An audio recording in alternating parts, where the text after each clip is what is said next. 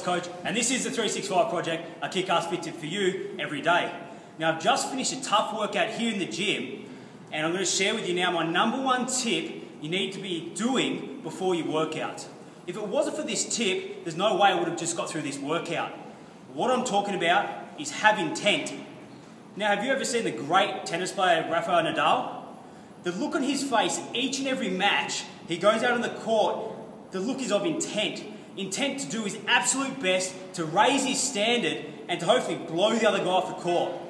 What I suggest you do is before you walk into the gym or go outdoors for your run or a class or whatever it is your workout is for that day, is that you have the intent to do your absolute best and have a great workout.